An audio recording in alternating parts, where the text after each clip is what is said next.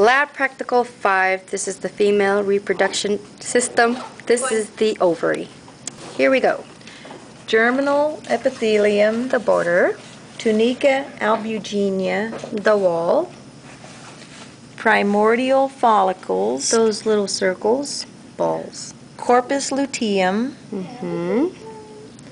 Graphican follicle, Big ol' circle, oocyte, little circle, primary follicle, secondary follicle, tertiary follicle, corpus albinicans, corpus hemorrhagicum, and that's it. Okay, now the order of them going in order, all of them. Corpus hemorrhagicum, First, corpus luteum, second, corpus albicans, third, primary follicle, fourth, secondary follicle, fifth, tertiary follicle, Graphican follicle, seventh, and oocyte. eighth. And that's the order of what?